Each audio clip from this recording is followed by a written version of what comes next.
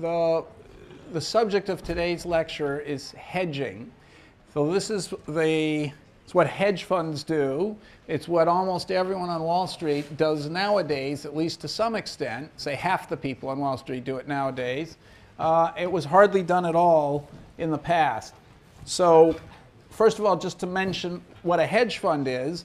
A hedge fund is a firm that manages money. And why is it different from any other firm that manages money? Well, the definition of hedge fund basically has three parts. One is that hedge funds hedge. Okay, now I'll say what that is in a second. Secondly, hedge funds use borrowed money in addition to their investors' money to buy assets. So they do what's called leveraging, which is going to be an important subject for the last few lectures of the course.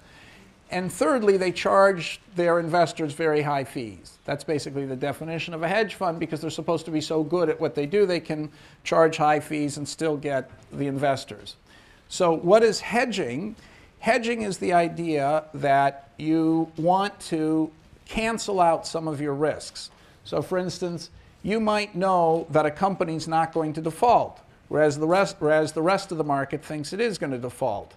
So you know the company's worth more than the rest of the market thinks, so you might be tempted to buy the company. But if the interest rate were to change, say go way up and the company's has constant cash payments, if the interest rate goes way up and the company has constant cash payments, you could end up losing money anyway, because the present value is going to go down just because the interest rate has gone up. So what a hedger would do is the hedger would say, look, I'm relying on my expertise as an evaluator to realize there's no default risk. I want to bet that there's no default risk in this company. It's not going to default. I don't want to bet on which way interest rates are going to go, because I don't know which way interest rates are going to go. So I want to hedge myself against that.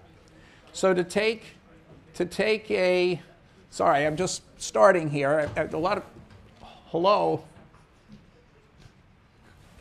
Sorry, it's hard to talk when everyone else is talking. So so what does hedging a risk mean? It means no matter which way the risk factor goes, you're going to still end up with the same amount of money. So the first person to do this and call himself a hedge fund was somebody named Jones in the 1940s, and he was a stock picker who would try to find the best possible stock to buy. So before him, people would say, okay, Ford is a great auto company. We're going to buy Ford. The trouble is that Ford may in fact turn out to be the best auto company, but because the whole economy collapsed, it may be that Ford collapsed with the rest of the economy, even though it did better than all the other auto companies. So what Jones said is, I'm not going to just buy Ford. What I'm going to do is I'm going to buy Ford and I'm going to sell General Motors. So that way I'm going to be betting not on whether Ford is better than General Motors, and in addition, whether the whole economy is going to go up. I only want to bet on whether Ford is better than General Motors. So if the whole economy goes down, Ford and General Motors will go down together. So what you own in Ford, you won't own something as valuable anymore, but what you owe by having sold General Motors short also won't be as valuable. So what you've bought and what you've sold will cancel each other out, and you won't have lost any money. On the other hand, if Ford ends up doing better than General Motors, you'll have gained more with Ford than you'll have lost with General Motors. So whether the economy goes up or down, if the gap between Ford and General Motors stays the same, you won't lose or win money. So you're hedged against general changes in the economy. You're only going to make or lose money depending on the spread between Ford and General Motors. So you've canceled out the economy-wide risk, and you're only holding one risk, which you really think that you've understood. So that's what hedging is. So I'm going to now show you that hedging is actually a slightly delicate thing. It's quite complicated, and we're going to learn the technique of dynamic hedging. Now, why is dynamic hedging so important? Dynamic hedging is so important because there's so many things that can happen in the future. And as I said, for example, if you hold a mortgage, you may think the mortgage is more valuable because you know people aren't going to default, and the rest of the economy thinks they're going to default. On the other hand, the value of the mortgage will change with the interest rate. So you want to protect yourself against the interest rate change. But it's not just the interest rate change. you know, over 10 years or 30 years, the life of the mortgage, there are going to be a huge number of interest rates changes. There'll be a whole path of interest rate changes. And the mortgage will be paying different cash flows along the whole path. And over 30 years, you know, even if you only think of one change a day, there's an exponentially growing set of changes. So there's an exponential number of paths. You'll never be able to equalize your cash flows, you would think, over every single path. There are just too many of them. But dynamic hedging says you don't have to equalize over every path from the very beginning. That is, you don't have to hold a portfolio at the very beginning that equalizes your cash flows by the end on every path. You only have to equalize your cash flow one step at a time and then dynamically change your hedge. Okay, so it's a much easier thing to hedge than it sounds at first glance. So I want to illustrate that because you can't know what that means yet until we see an example. So let's start with a very easy thing to understand, the World Series, where we started with before. So you have some expertise. In fact, there are other people besides you who have the same expertise. These other bookies, you all know the Yankees have a 60% chance of winning every game against the Phillies. And let's just assume for simplicity that the World Series is only going to take a couple weeks.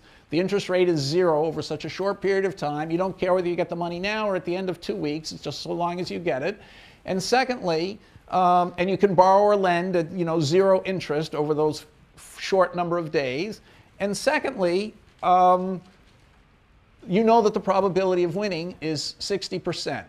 Now, suppose that some naive person comes to you and says, I'm a Phillies fan. I want to bet at even odds that the Phillies are going to win for $100. So you're going to now get a payoff that's minus $100 at the end of game 7, assuming I counted right. So this is the start. So this would be game 1 here. So that's 1, 2, 3, 4, 5, 6, 7. Okay, so at the end of game 7, by the end of game 7, if you played it to the end, you would have made $100 if the Yankees won a majority of the games, and you would have lost $100 if the Yankees didn't win a majority of the games.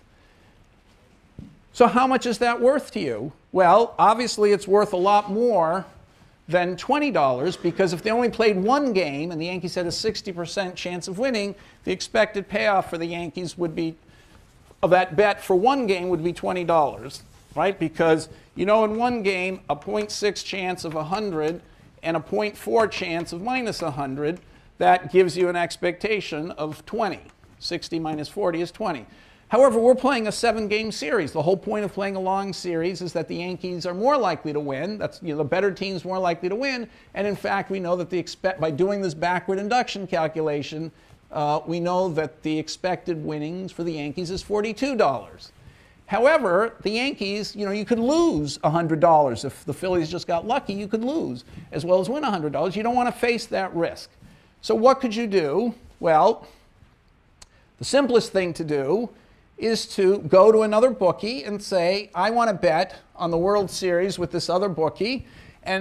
So if the bookie is willing to make a bet with you for for the whole series, okay, so the bookie has to be pretty sophisticated and do the same calculation. The bookie is going to give you, let you bet however you want to at the right odds, okay? So what would you do? So here you can win 100. There are only 2 outcomes. You can win 100 or you can lose 100. Okay, now the odds of winning the game, I forgot to say, the series, we figured this out before.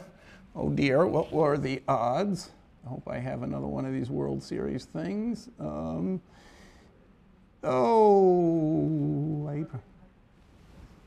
Okay, so what are the odds that the Yankees are going to win the World Series? We calculated this before. Do you remember what it was? Well, we know some probability p times 100 plus some probability 1 minus t times minus 100 gives you 42. So p times 100 plus 1 minus p times minus 100 equals 42.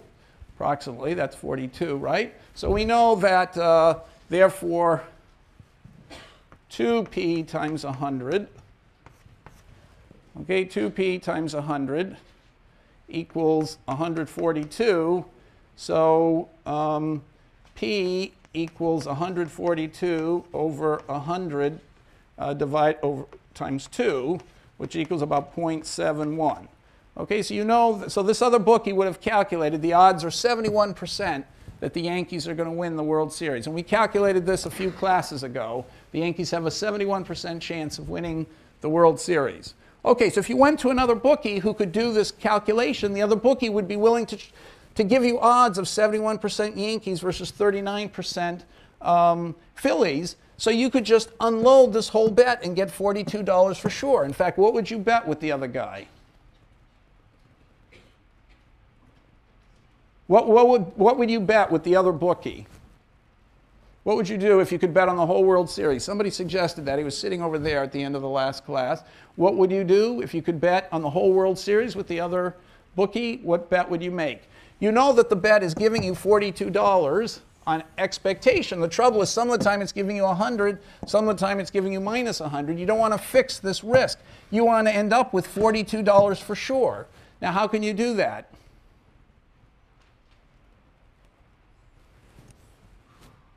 Well, if you did minus 68 here, that would equal 42. Okay, and if you did plus 142 here, that would also equal 42. So could you figure out a way of betting with the other bookies 142 versus 68? You win 142 if the Phillies win, and you lose 68 if the Yankees win? That's not 42, by the way.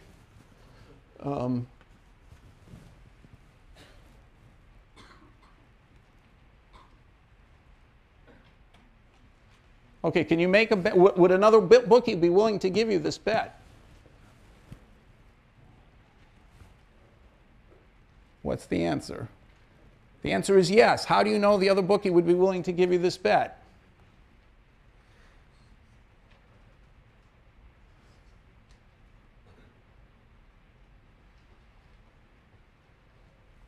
What is P times 50? What is P times 42 plus 1 minus P times 42? It's 42. What's P times 100 plus 1 minus P times minus 100? It's also 42. So therefore, what's P times this plus 1 minus P times that? 0.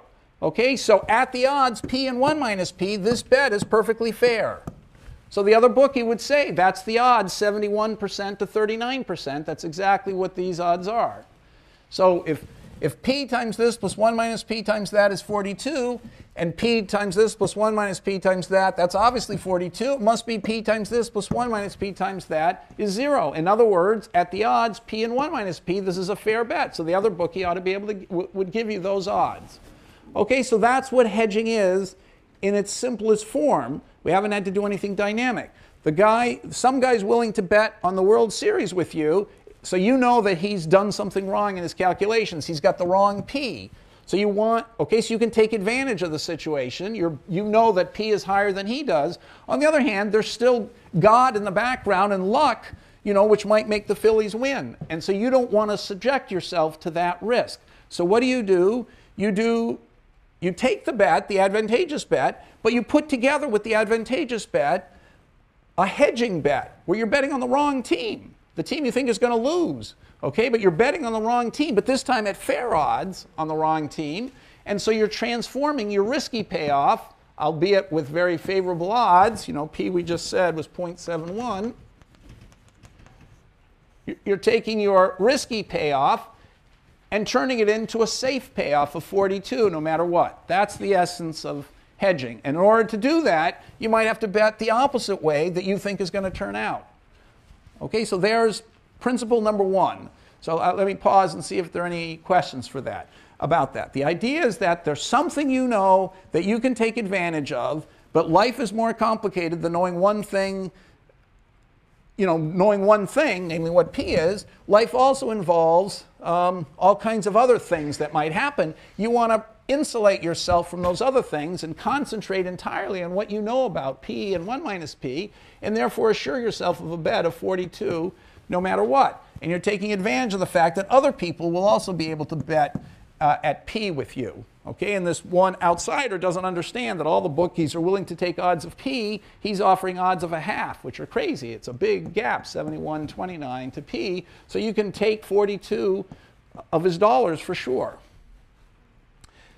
Okay, so now let's go to, okay, so this is hedging. It's also an arbitrage. This is hedging created a pure arbitrage, because now that you've, in this case, it's done even better than in my example with Ford, because you've taken now a bet and transformed it where an expectation you're going to win into a bet where you can't possibly lose. Okay, now suppose that these other brokers weren't as clever as you. Suppose that the other okay, so that's hedging. Now we're going to do dynamic hedging. Suppose the other brokers, they're not as smart as you. They don't know how to build these trees. They can't do backward induction. They just know the odds are 60% that the Yankees are going to win any game against the Phillies. Now what would you do? Okay, you can't go to another broker and say, I want to bet on the whole 7-game series. The guy's going to say, it's just too complicated for me. I'm a simple man. I make a simple living. I just do 1-game bets. Tell me, you know, I'll let you bet any game you want. You can, you know, you tell me what you want to bet. We'll bet 1 game at a time, 60-40 odds. The whole series, you know, it's much more complicated for me. So what could you, is there anything you can do now? What can you do now? So now you have to do something more complicated, which is called dynamic hedging. So we started to talk about this last time. So what would you do? You only now have the opportunity of protecting yourself against bad luck by betting 1 game at a time with these other brokers. So what should you do? Well, let's look at this picture here. You know that this bet of plus 100 minus 100 by doing backward induction is worth 42. So if you were a trader, a hedge fund manager, you would be marking your position at 42. You're expecting now, you've just made a trade which you know on average is going to make you $42. Of course, if you had bad luck, you could end up losing $100, you know, which means you're going to go out of business, you're going to be fired, your name's going to be in the newspaper, you're going to be probably sued by your investors, okay? Or you can, we haven't been sued by any investors, or you can, you might make $100.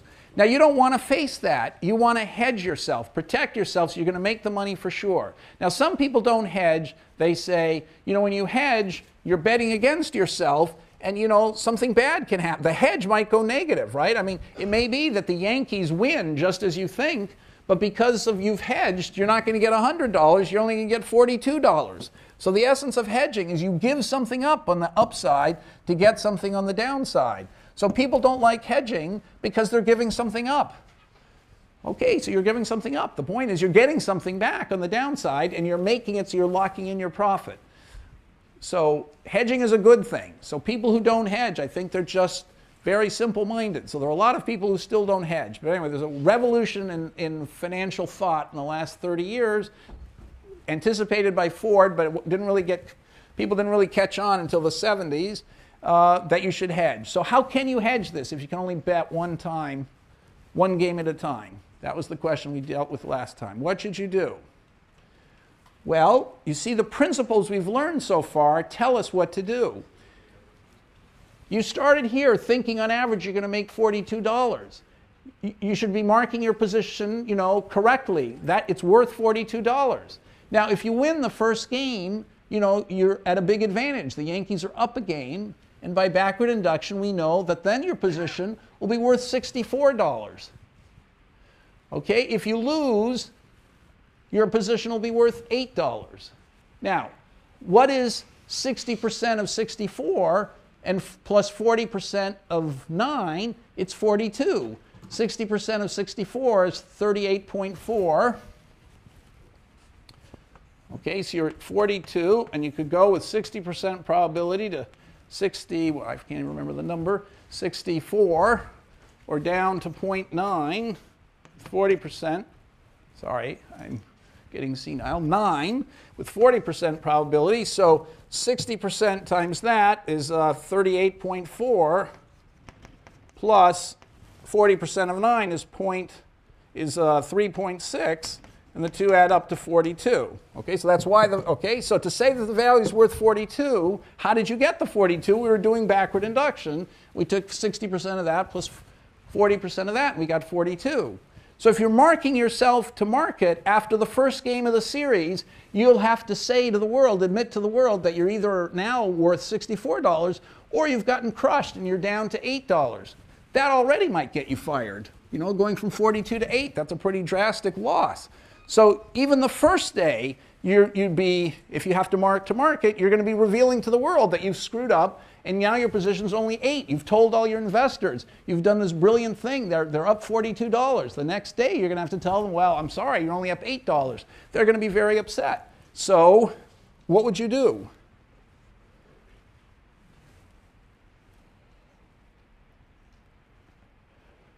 You know what to do. What would you do? What? Hedge. Good answer. How would you hedge?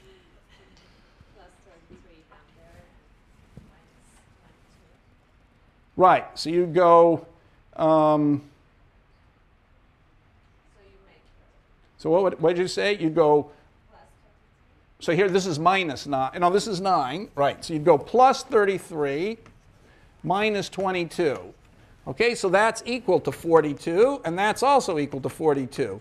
So how can you do this at a fair, is it fair odds to do this? Well, yes, it has to be fair odds to do this, because 60% of 64 plus 40% of 9 is indeed 42. 60% of 42 plus 40% of 42 obviously is 42. So therefore, the difference, 60% of this plus 40% of that, must be 0. So in other words, it's fair odds. And sure enough, this is obviously 3 to 2 odds, right? 60-40 means you're betting at 3 to 2 odds. That's 3 to 2 odds. So it is a fair bet. So the other bookie who's willing to bet at 3 to 2 odds is going to give you this bet. So again, you think the Yankees are going to win. You go to the other and you make a bet with the naive Philly fan. You're betting the Yankees are going to win.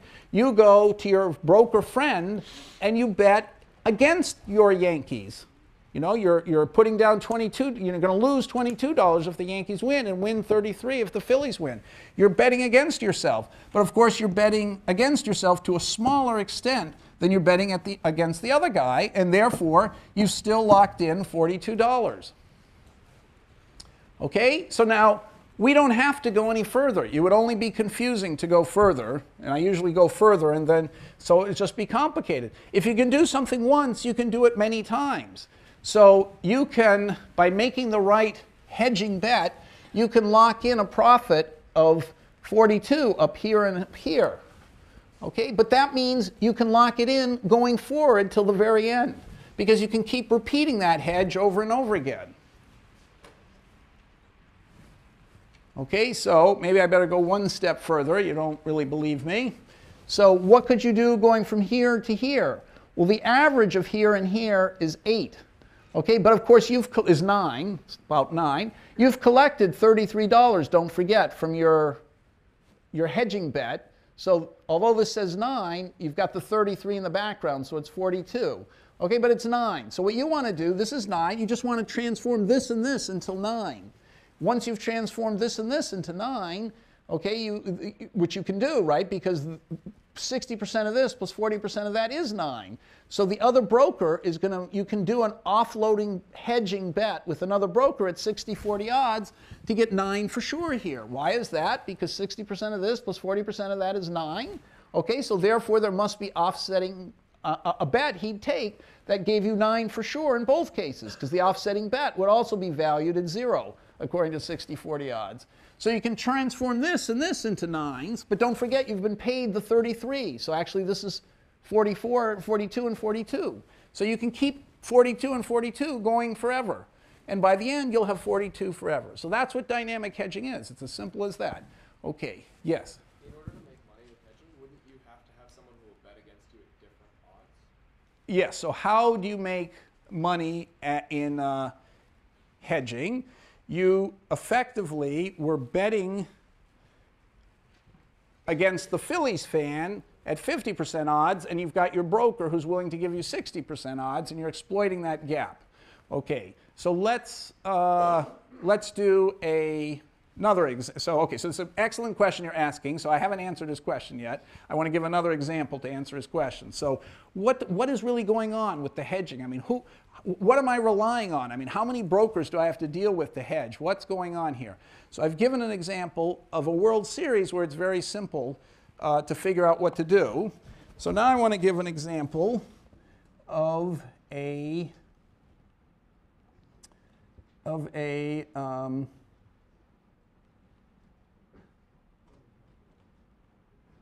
I want to give an example of a bond. Okay, so it doesn't matter what bond. I have to confess I haven't done this in advance. Okay, so what is the...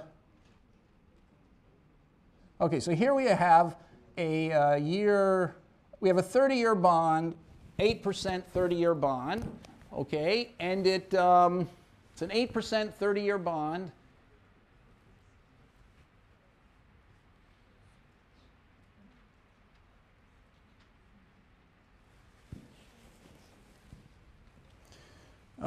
It's an 8% 30-year bond. So, okay, so we know what its payment is, and now if the homeowners are all perfectly, not paying attention, the bond is going to be worth some amount of money. Okay, so here are the interest rates. Oh, I forgot to say. So we have to assume what the risk is. So we know. So in fact, what does this mean? We know that the risk is. We know that the risk is 6. The interest rate starts at 6% and it has a 20% volatility. Okay, so what does that tell us? It tells us that the interest rates could go up or down by this amount. Now, we've assumed that the odds that it can go up or down are 50-50. Okay, so we've assumed that everybody thinks the odds are 50-50, that the interest rate could go up or down. That's an assumption. And so now I'm going to make, okay, we've assumed that the odds are 50-50. Let's assume that everybody is willing to trade you 50-50 odds. Okay, so what does that mean? This is like your other broker. Okay, so the interest rate is here, R0. It can go up to R0 times up, or it can go down to R0 times some down. Okay, and up, remember, is, up, by the way. This equals R0 e to the volatility times e to the drift, and down equals R0 e to the minus volatility e to the drift. Okay, but it doesn't matter. R0 can go up or it can go down. So U is bigger than 1, D is less than 1 probably. And so we see examples of that. Now I'm making an assumption here that the odds are a half and a half, and that everybody understands and is willing to bet on these odds of a half and a half. So betting on an interest rate move is called, that kind of betting on interest rates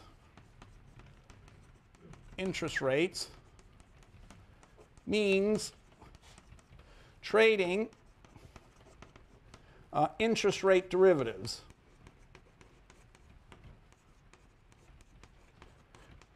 All right, so there are a bunch of ways that you can trade in the interest rate market to get $1 if the interest rate goes up to this number in exchange for losing $1 if it goes down to this number. Okay, and these things are called swaps, and they're called interest rate derivatives, and they're called a whole bunch of other things, which it's going to take too long to explain. Okay, but so let's suppose that you can go out into the interest rate derivative market and simply trade a security that'll pay $1 if things go up, or you can buy another security that'll pay $1 if things go down. Now, what is the price of this security that pays $1 if the interest rates go up? Let's say they can only go up or down to one of two values. So what would be the cost if everyone agrees the odds are 50% of getting out here? What is the price today going to be of getting $1 if the interest rate goes up?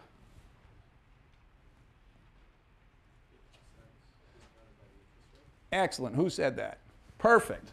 Okay, I didn't expect anyone to say that so fast, so right. So the price here we could write is 0.5 divided by 1 plus R0. And this price is going to be, going down, is going to be 0.5 divided by 1 plus R0.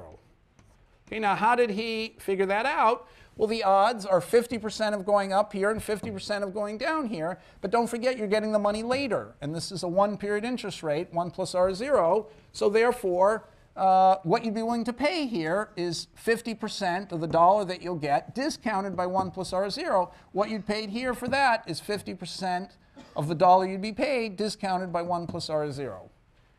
Okay, so exactly right. But now these are like the World Series game-by-game odds.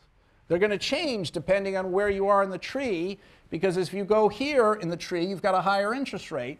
So it's going to be 0.5 divided by 1 plus RU or something, which is a bigger number. Okay, so the price of betting on a dollar, what you have to pay to get a dollar if interest rates go up is going to be more here than it is here, say, because you're going to still have 50% chance of getting here, but you're discounting by a higher interest rate. So, okay, so this is slightly subtler, but not much. It's like the broker in the World Series who, game by game, day by day, there's the interest rate derivative market, and they're willing to trade you. They're willing to let you bet on which way the interest rates are going to go. Okay, so what have we got now? We've got this mortgage that's sitting there. Okay, so let's say that you know that the mortgage is owned by a very rational guy. You know the mortgage is owned by a very, the homeowner, he's not the owner of the mortgage. The homeowners are very rational people. The market is very foolish. This is an exaggeration. The market might think, oh, the homeowner, he's got this. The homeowner never does anything, the market thinks. So they think the bond is worth 120.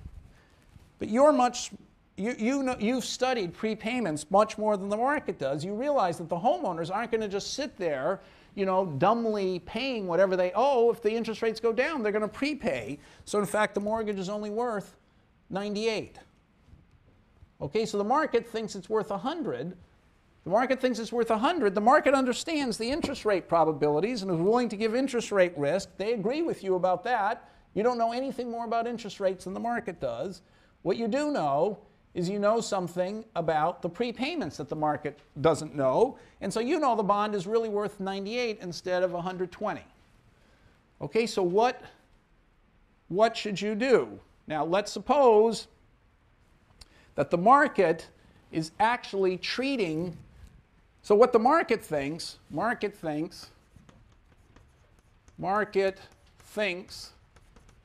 mortgage is equal to a 30-year bond. 30-year,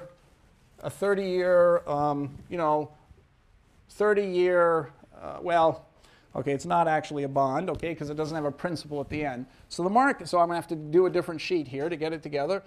The market thinks mortgage never prepays.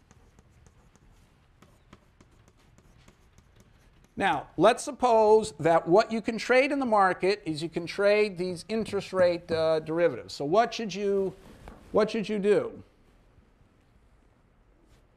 So what should you do now? You can trade the mortgage, you can buy it, you can sell it short, you can buy or sell these interest rate derivatives. What would you do? Let's say you can only buy or sell one unit of the mortgage. There's only one mortgage that is trading, and you want to, since you know there's a mistake being made, you're going to use all of it. So what would you do? Do you think the mortgage is overvalued or undervalued?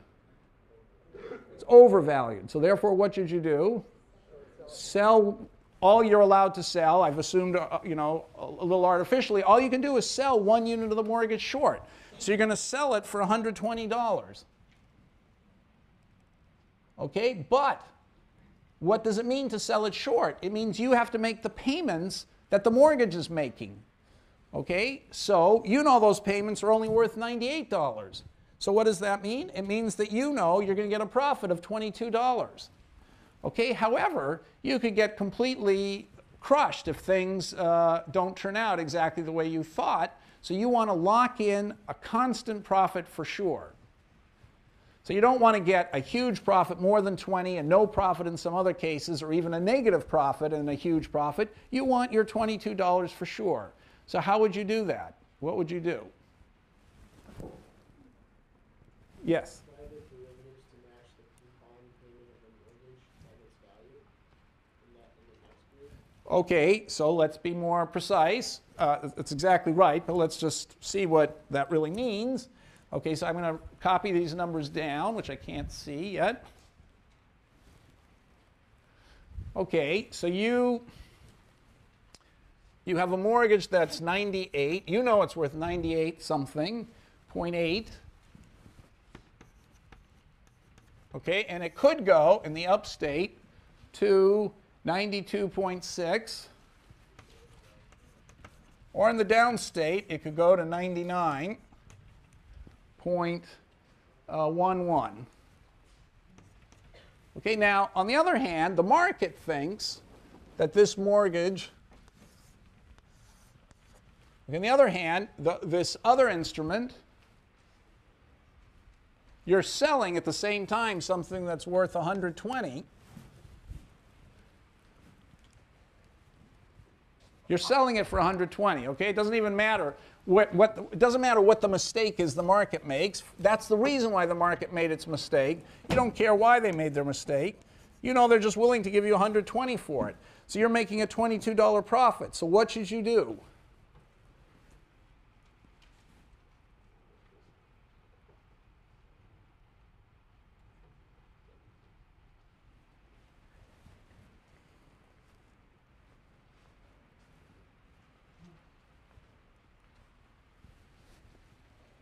If you were marking yourself to market, what would you do? What would you mark yourself to market here? Well, you've gotten $122, so you've marked yourself to market here. You'd say you're $21.16 up. Here, you'd have to say, well, you know, you're not up so much money anymore because you've just lost some of the value of your mortgage. You've lost, $6. So you'd have to say you're only up $15 now. And here you'd have to say, well, you made a little bit of money, so you're up, $22 now. Okay, but you want to lock in this profit, 21.16 for sure. So what should you do? If you're marking yourself to market, you want to turn this money into, you want to turn this into 21.16, but more than 21.16. You want to turn this into 21.16 times 1 plus R0. And you want to turn this into 21.16 times 1 plus R0.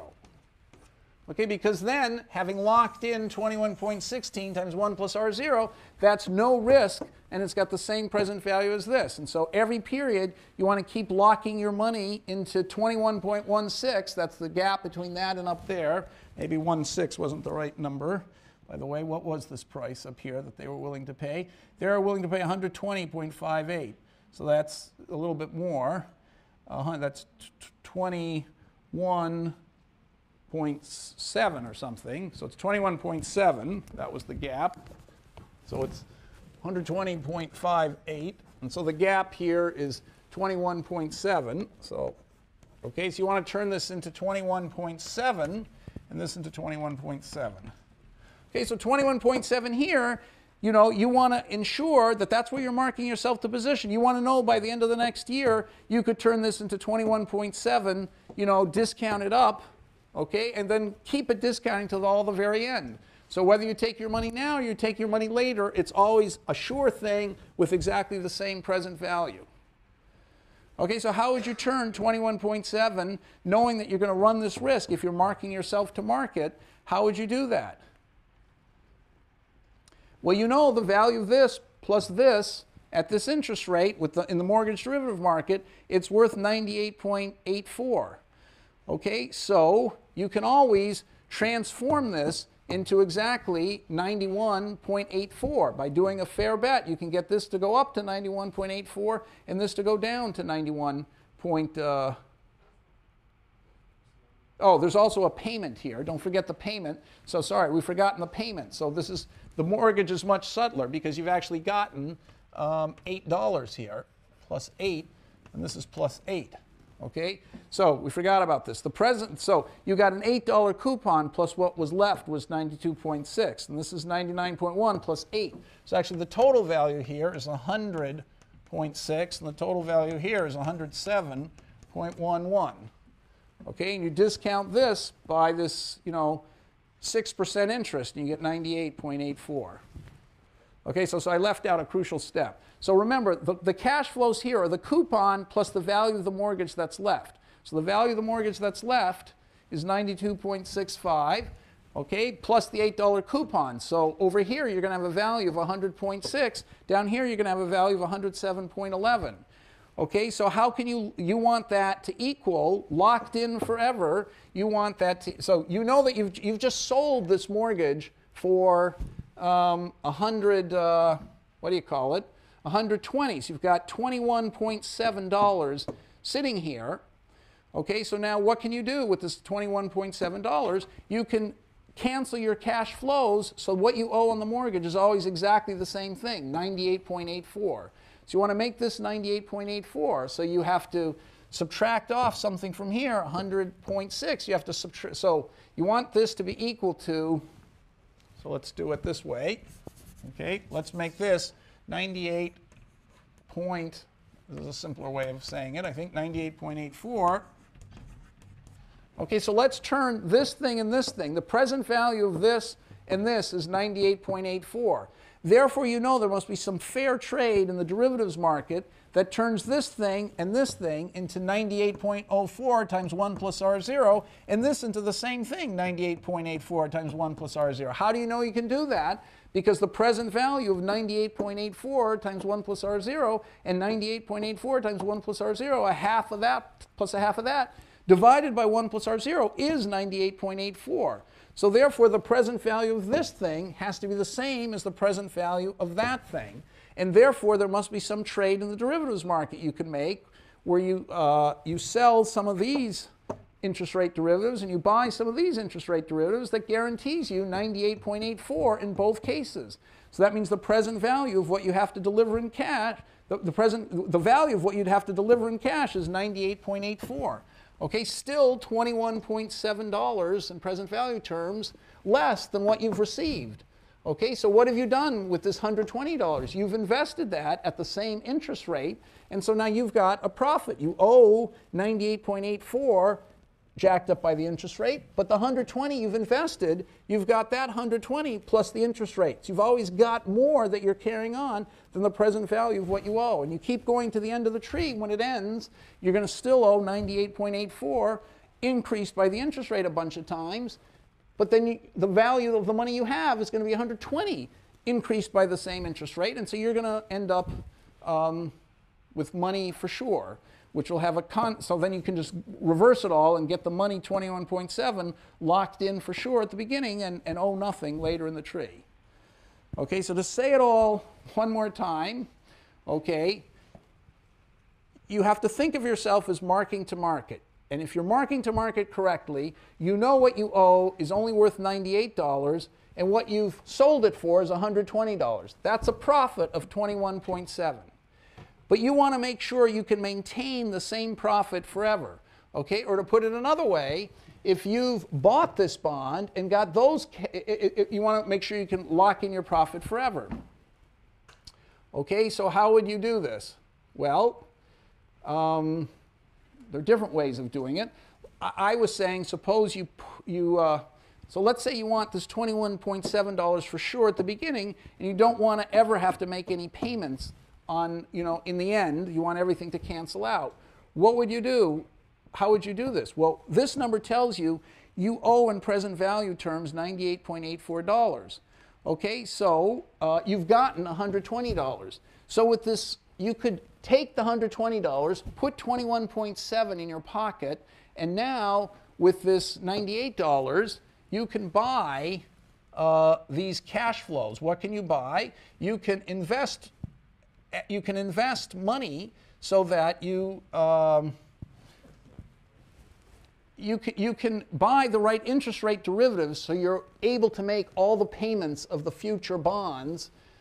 So this bond, the actual payments the bond is going to make, you can buy all those payments for $98.84. Okay, I guess that's what the simplest way of saying it. I'm going a little bit in circles. What is the mortgage security down here if you know how the mortgage is going to pay? All this is a bunch of payments at different parts in the tree, right? It pays $8 here, it pays $8 here. Somewhere low in the tree, it's going to just prepay for sure and pay the whole remaining balance. You know, down here, it's not paying any, it's just paid off for sure. Okay, so it's prepaid. So what is the, it's prepaid at the top. It's just going to, at the bottom, it's prepaid. So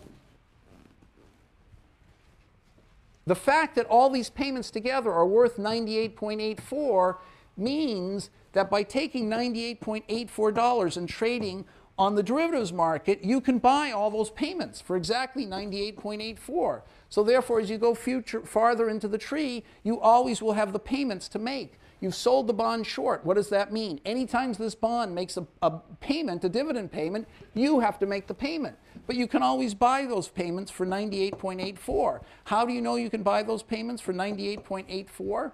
Well, because, by backward induction. Here, the payments are $8 here plus $92 of remaining payments.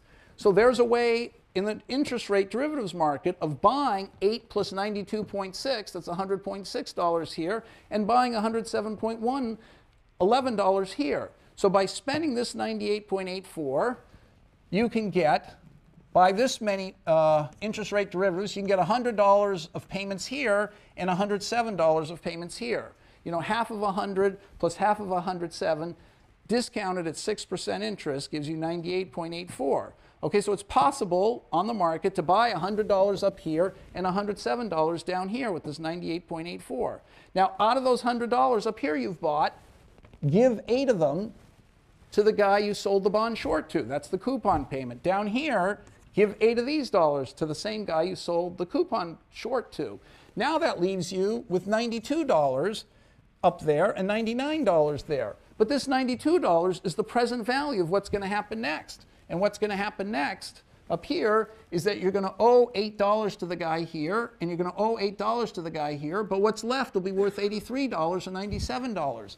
So therefore, with this $92, you in fact are able to buy this 92 plus 105 here, because the present value of 92, that's 91, almost 92, plus 105 here is exactly 92. That's how we got that number. It's a half times this number plus the coupon, plus a half times this number plus the coupon, discounted at the interest rate corresponding to here. That is $92. So therefore, by investing here in the interest rate market, you can buy that cash flow here, the 84 plus 8, $92. Okay, pay the guy the 8, you'll still have $83 left, and with the cash you have over here, remember you bought exactly this much cash, you've got this much cash left, you can buy all the payments you need to make here. The $8 coupon, plus you'll still have 97 left. So all the way forward through the tree, you could always afford to buy all the cash payments of this bond. So you can pay off the guy you sold it short to all the coupon payments that this bond is making by having invested 98.84 at the beginning.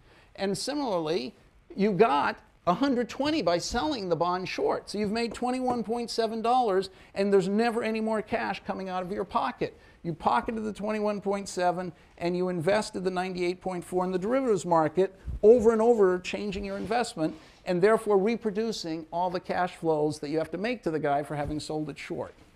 Okay, so do I need to say this yet? I didn't say it very well. How followable was that?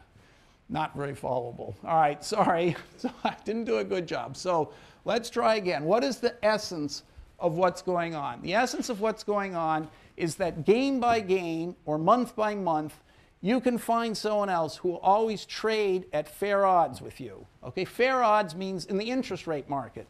They don't know, these people trading the interest rate market, they don't understand prepayments, okay? It's not like the bookie here. They don't understand prepayments. They're not willing to bet with you on what prepayments are going to be. They're just going to bet with you on what interest rate is going to turn up. But you see, the cash flows from the bond depended on prepayments and depended on the interest rate. So you calculated it was worth 98.84 because you know what prepayments to put in the future. So if you're absolutely confident on your prepayments, okay, you're going to know what this bond is going to do in the future. So remember what the prepayment, and so what are those prepayments? It's, this stuff. So down here, where the ones are, the guy's prepaid for sure. So you'd have to deliver to the market the entire remaining balance at that point. But see, when you calculated this bond, you were anticipating what all the payments were going to be, whether they were going to be the whole remaining balance or just the coupon. Taking the present value, what calculations were you doing? In the present value, you're doing calculations that this guy can do. You're just taking a half times this plus a half times that discounted. The interest rate derivative guy is willing to do that. He doesn't know what the prepayments are going to be, but you're never betting on prepayments with him. With the interest rate derivatives guy, you're just saying, let me pay you some money now, you give me money if things go up here, or I'll pay you some money now and you give me money if things go down here, if interest rates go up here or interest rates go down here. So, because the present value of the mortgage cash flows evaluated according to the interest rate probabilities and discounting is 98.84. That means that you can successively trade on the interest rate market and reproduce all the mortgage payments, assuming you're right about what they're going to be. And therefore, with $98.84, you can replicate what the mortgage is going to pay. And therefore, you make $21.7 for free because you sold it for $120. You only need $98.84 of that to reproduce all the payments of the mortgage bond. And how do you know that you can do that? Because it's just one step repeated over and over again. At every step, there's going to be a payment of, say, $8 and a present value of what's left. And there'll be a payment down here of $8 and a present value of what's left. Or maybe this thing is just a prepayment, in which case it's a single payment of 99.5. That's the remaining balance after one period. So, but when you figure out this number, it's always taken by averaging this number discounted with this number discounted. Okay? So, therefore, averaging at the odds the interest rate guy will give you. So, therefore, using this money, we're now doing the opposite of the World Series. Using this money, you can buy this cash payment, this total payment, and you can buy this total payment because that's exactly what the interest rate guy will give you. This is equal to a half of all that divided by 1 plus R0, plus a half of all this divided by 1 plus R0. That is this number. So therefore, in the interest rate market, by using this cash, you can buy that and you can buy that. And that's enough to make the payment A8 that the mortgage is paying, so you keep your promise. And over here, if the mortgage prepaid, and the remaining balance, that's that number, 99.5, you can pay that too. And then the mortgage is done. Here the mortgage is going to go on. But see, it's going on at present value you've calculated at 92.6. You bought 92.6 plus 8. You used the 8 to pay off the coupon. You still have $92.6 in your pocket here. You're going to use that to buy the future payments of the mortgage, some of which will be a coupon, and maybe this will be another coupon, okay, plus the present value of what's left. If it goes down to here again, the guy might prepay, but you're going to have enough money left to make that prepayment. So with this $98.84, you're just doing fair odds over and over again. You're buying the future cash flows of the mortgage, and therefore, with $98.84, you can keep all your promises, and yet you've gotten $120 at the beginning, so you've locked it in. Okay, so that's it. Okay, any questions? I don't know if that was too clear. So somebody ask a question. You're great at asking questions. Is this followable or? Okay, well that's it's too good, too great. Okay, so let's see if I can do another example.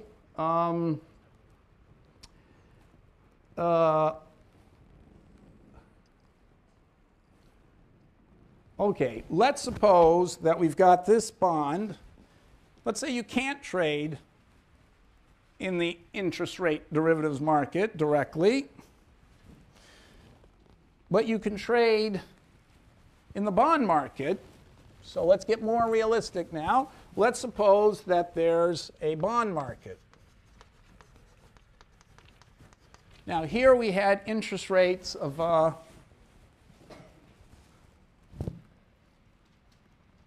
here we had, okay, so it was a 30-year bond, 8%, the starting interest rate was 6 and the volatility was 20. So we had that sheet that was bond market trading. So let's just go to that. File, where's open? Okay, so callable bond. Okay, so here we are in the bond market. So let's say there's a 9% coupon bond, doesn't matter what it is. We start at the interest rate at 0.06, was that where we were starting? And the volatility was 20. Okay, so here we have the same exact, got exactly the same interest rate process as before. So those are the interest rates, just as we had before. Okay, and now let's talk about a bond. So it's a non-callable bond. I forgot already now what I said. How long was this bond? It was a 30-year bond. Didn't have to be 30 years, but anyway, it was a 30-year 9% bond. And its value was 140.93.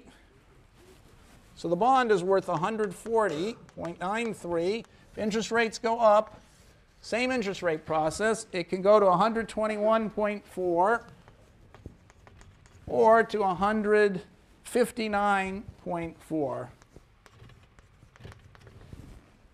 Okay. So now, let's suppose you can't trade in the interest rate market anymore. What should you do now?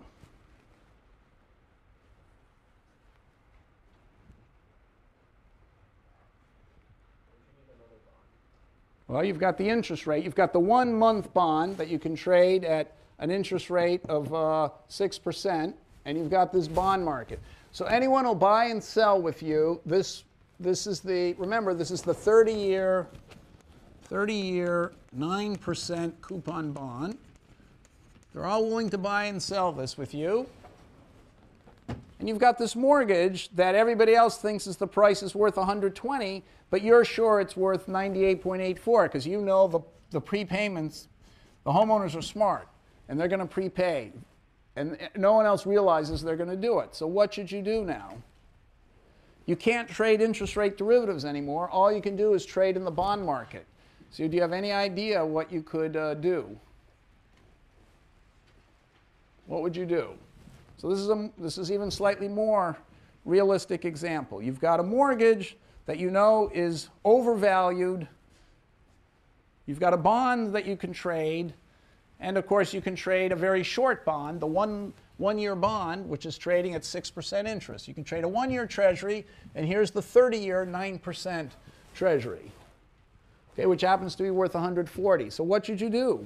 Well, you know that you could sell this mortgage short, get $120 for it, and you think the value of the payments is only 98. So you'd love to do this. The trouble is, the future values depend on a lot of uncertainty. Okay, so it may be that you'd have to, the payments you might have to make are more than 98. They could go, so what are you going to do? How would you lock in your profit for sure? Can anybody figure out what to do just intuitively? It seems like pretty complicated to figure out what to do. So you sell this bond for $120. You put the $21.7 in your pocket. You have $98.4 now that you have to spend to somehow acquire payments that are going to just allow you to make the bond payments you sold short, the mortgage payments you sold short at every node. So you never have to give up any more money. So what should you do? You want to acquire some assets with this $98.84 that'll put you in a position where you have $100.6 up here and $100.71 down there. So how can you do that? Well, you have a combination of the short. You have this 30-year bond you could invest in, If you spent $98 on the 30-year bond, you know, that's 70% of that. So that would give you 84 up here and 105 down there. Okay, so it wouldn't match what you really need. On the other hand, you could also put your $98 in the 1-year bond, which would give you 98.84 times, you know, 1.06 and 98.04 times 1.06.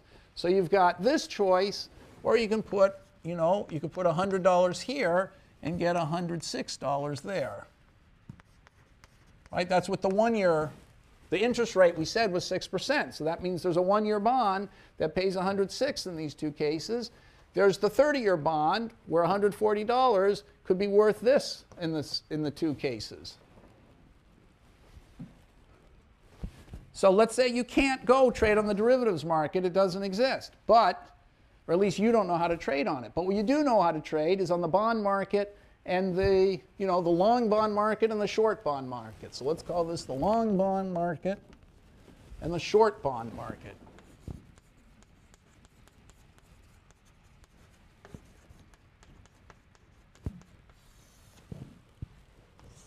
So what would you do?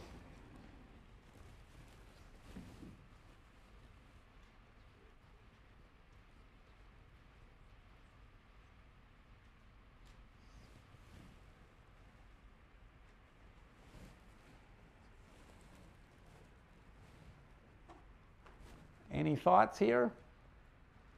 So let me repeat the problem. You find, like you typically do when you're a trader, you know something other guys don't do. That's what you're making your whole livelihood on. You understand that prepayments are going to be very fast. They're going to, you know, the people know how to prepay. The rest of the market, it hasn't occurred to them yet that people can prepay. They're grossly overpaying for the mortgage, paying $120. So you go and sell the mortgage short. Now that means you have to deliver whatever anyone else, what the mortgage is paying. You have to deliver it to other people. Okay, so that's a lot to take on. But I say that you can sell this bond for $120, put $21.7 in your pocket, take the remaining $98.84, and now buy the cash flows that you're going to have to deliver in the future. How do you know you can buy all the cash flows? There are 30 years of cash flows. There are coupon payments, there are prepayments, there are all kinds of complicated payments of the cash flows. How with this $98.84 you can be able to buy them all exactly? All you can do is buy the long bond and buy the short bond, or maybe sell the long bond short or sell the short bond short. So how, by trading these two securities, over and over again, can you replicate the cash flows of the mortgage? That way you will have hedged out your risk, and you'll have the 21.7 locked in without ever having to worry about anything in the future, provided your prepayment calculations are correct. You know, if you're wrong about prepayments, then you're going to be in big trouble. So you're betting on knowing what the prepayments are. So what should you do? Well, here, this thing is going to, you know, the cash flows at this point are going to be worth 100.6. 8 that you have to deliver, 92.6 for the present value of the future cash flows. Here they're worth, let's just do the real thing, never mind that stuff. Here they're worth 107.11. Okay, now you know that a half times 1 over 1 plus R is 0 of 106 plus a half over 1 plus 0.06 times 107 is 98.84. So the average of these discounted is that number. Okay, so, and you know that the average of these numbers, so this is the non-callable bond, so it's not these numbers, it's this number plus 9, and this number plus 9, it's paid a coupon. So the average of these numbers discounted by 6% is that.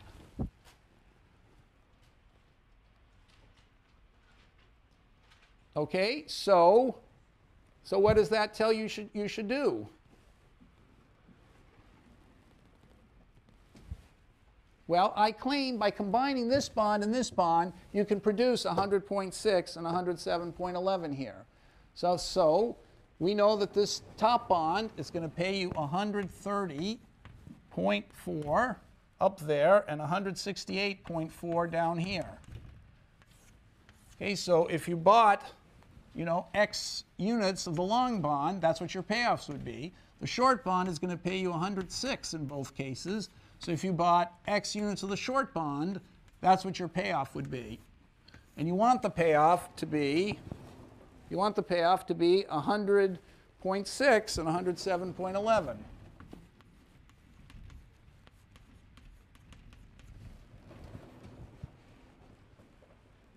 Okay, so there must be an XL and an XS that equals that. How do you know there has to be? Because it's two equations and two unknowns, and these are independent equations. In fact, you can tell what XL has to be. This gap between 100.6, and 107, that gap is about 7, and this gap is about 38. Okay, so 7 is like a fifth of 38, so XL is going to have to be a fifth. So I know in advance that this is going to turn out to be about 7 over 38. Okay, and XS, so just by general principles, you know there's a solution for XL and XS. Okay, now, so I know there's a solution to that because it's two linear equations and two unknowns, and they're not degenerate, so I know there has to be a solution to that. Okay, and I also can tell you what XL has to be because the gap, that's the difference between the top number and the bottom number, is 7. That gap over there is 38. So obviously, the middle gap, 106 and 106 is 0. So if I take XL to be 7/38 of that number, the gap is going to go down from 38 to 7. And then I'll just have to find the right XS to make that equal. Okay, so that combination of XL and XS will produce this payoff here and this payoff there. Okay, so I know what combination of the long bond and the short bond to hold, so I produce exactly these things. So I'm going to get a cash flow of 100.6 and 107.11, and I'll be able to use that to make the coupon payment of 8 in both cases, and on top of that have enough money to continue buying future cash flows. Okay, now what will the cost of this XL and X short be? It'll be XL. I'll have to pay $100 for the short bond if I do XX, X short, and I'll have to take 7/38 of 140. That's how much it'll cost me to buy the long bond. So the right combination of short bond and long bond will give me the right payoffs. And now, and it's clear that there is an XS here, okay, and an XL here, such that I get the payoffs I want of 100 and 107. But the last thing to notice is the cost of this XL and this XS, okay, which is going to be 140 times XL plus 100 times XS. That cost will be exactly 98.84. Okay, how do I know that? And therefore, I'll just be able to do it. Okay, so I'll ask you that question in a second. So here's what this hedging amounts to. The hedging amounts to, again, you know because of your superior knowledge of prepayments that the mortgage cash flows, not the mortgage itself, the cash flows that are going to come from the mortgage are only worth 98.8. Someone's handing you $120 in exchange for making those mortgage cash flows. Okay, so what do you do for that? You take the $98.84 out of the 120. You take 21.7, that goes into your pocket. The 98.84 you have to use to buy the future cash flows. Well, you know the first cash flows are going to be $8, but you're going to need more money to buy the cash flows that come after. How much more money do you need? 92.6 here, 99.1 there. Okay, so how can you put yourself in a position to have $100.6 here and $107.11 here? Can you use this amount of money to buy this value at the next step? Well, we saw in the derivatives market, yes, you can. But even if you can't trade in the derivatives market, you don't need to if you could trade a short bond and a long bond. You would just find how much of the long bond do I hold and how much of the short bond do I hold so I can get these cash flows of 100.6 and 107.11. And the answer is you have to solve that equation up there. What XL and what XS gives you that number? Okay, and that is you know that there's some XL and some XS that will solve that because it's two equations and two unknowns. I'm repeating myself. You even know what XL is without writing down the equations because the gap has to be, one thing there's no risk and the other thing there's a big risk. So the only risk in the payoff has to come from the long bond. So that gap of 38, if you take 7/38 of that, you're going to get the gap to go down to 7. So the XL is going to turn out to be 7/38. XS you have to solve by algebra. So you know how much that XL is and what the XS is. Okay, so that's what you hold. That combination of XL and XS, you hold here and you get exactly the payoffs. And then the final step is to notice that you can exactly afford it with $98.84. How do you know that you can afford it? Because what you want is 100.6 and 107.11, and that costs 98.84. Okay, what you're buying two things together whose payoffs together are worth 98.84. So therefore the cost of the two things separately have to be worth 98.84. Okay, so it will turn out when you solve for XL and XS, you'll exactly be able to afford it with this amount of cash. Okay, and so you can just do that going forward all the time, constantly re-hedging your portfolio. So that's the essence of dynamic hedging. It's a very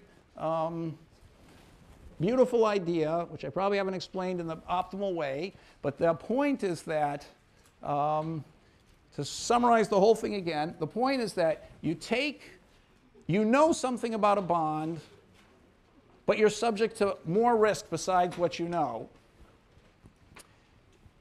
You hedge out the extra risk, still relying on yourself to be right about what you know. You relied on your being right about the prepayments. You don't know anything about the future interest rates. But there's another guy like the trader in the World Series, the broker in the World Series, who's willing to make bets on the interest rate with you. Okay? Or to say the same thing, who's been calculating the values of the bonds as if, you know, the short and the long bond, as if he was making bets on the interest rate, because he's calculated at the same 50-50 odds, discounting by the interest rate. So because there are all these guys on the market who are willing to make these game-by-game bets, either directly, I'm almost done, they're either to make the game-by-game bets on the interest rate directly in the derivatives market, or what's equivalent to that, they've used that calculus to figure out the value of these long and short bonds. So by trading through the long and short bonds, you're effectively doing the same interest rate bet. So either way, by trading through the two bonds or trading directly in the interest rate derivative market, you're able to buy, by going game at a time, year by year, you're able to buy all the cash flows of your mortgage, the cash flows that you're predicting it's going to have. And therefore, you can make the profit for sure. Okay, so just it's predicting something, being confident in your prediction, then being able to buy what you've predicted the cash flows are for a smaller price than you can sell the security for. That's how you locked in your profit. Okay. What I said is I'm not going to just buy Ford. What I'm going to do is I'm going to buy Ford and I'm going to sell General Motors. So that way I'm going to be betting not on whether Ford is better than General Motors, and in addition, whether the whole economy is going to go up. I only want to bet on whether Ford is better than General Motors. So if the whole economy goes down, Ford and General Motors will go down together. So what you own in Ford, you won't own something as valuable anymore, but what you owe by having sold General Motors short also won't be as valuable. So what you've bought and what you've sold will cancel each other out, and you won't have lost any money. On the other hand, if Ford ends up doing better than General Motors, you'll have gained more with Ford than you'll have lost with General Motors. So whether the economy goes up or down, if the gap between Ford and General Motors stays the same, you won't lose or win money. So you're hedged against general changes in the economy. You're only going to make or lose money depending on the spread between Ford and General Motors. So you've canceled out the economy-wide risk, and you're only holding one risk, which you really think that you've understood. So that's what hedging is. So I'm going to now show you that hedging is actually a slightly delicate thing. It's quite complicated, and we're going to learn the technique of dynamic hedging. Now, why is dynamic hedging so important? Dynamic hedging is so important because there's so many things that can happen in the future. And as I said, for example, if you hold a mortgage, you may think the mortgage is more valuable because you know people aren't, and you can borrow or lend at 0 interest over those short number of days. And secondly, you know that the probability of winning is 60%. Now, suppose that some naive person comes to you and says, I'm a Phillies fan. I want to bet at even odds that the Phillies are going to win for $100. So you're going to now get a payoff that's minus $100 at the end of game 7, assuming I counted right. So this is the start. So this would be game 1 here. So it's 1, 2, 3, 4, 5, 6, 7. Okay, so at the end of game 7, by the end of game 7, if you played it to the end, you would have made $100 if the Yankees won a majority of the games, and you would have lost $100 if the Yankees didn't win a majority of the games. So how much is that worth to you? Well, obviously it's worth a lot more than $20, because if they only played one game and the Yankees had a 60% chance of winning, the expected payoff for the Yankees would be, of that bet for one game, would be $20, right? Because you know in one game a 0.6 chance of 100 and a 0.4 chance of minus 100, that gives you an expectation of 20. 60 minus 40 is 20. However, we're playing a 7-game series. The whole point of playing a long series is that the Yankees are more likely to win. That's, the better team's more likely to win. And in fact, we know that by doing this backward induction calculation, the subject of today's lecture is hedging. So this is it's what hedge funds do. It's what almost everyone on Wall Street does nowadays, at least to some extent. Say half the people on Wall Street do it nowadays. It was hardly done at all in the past. So first of all, just to mention what a hedge fund is. A hedge fund is a firm that manages money. And why is it different from any other firm that manages money? Well, the definition of hedge fund basically has 3 parts. One is that hedge funds hedge. Okay, now I'll say what that is in a second. Secondly, hedge funds use borrowed money in addition to their investors' money to buy assets. So they do what's called leveraging, which is going to be an important subject for the last few lectures of the course. And thirdly, they charge their investors very high fees. That's basically the definition of a hedge fund, because they're supposed to be so good at what they do, they can charge high fees and still get the investors. So what is hedging? Hedging is the idea that you want to cancel out some of your risks. So for instance, you might know that a company's not going to default, whereas the rest of the market thinks it is going to default. So you know the company's worth more than the rest of the market thinks, so you might be tempted to buy the company.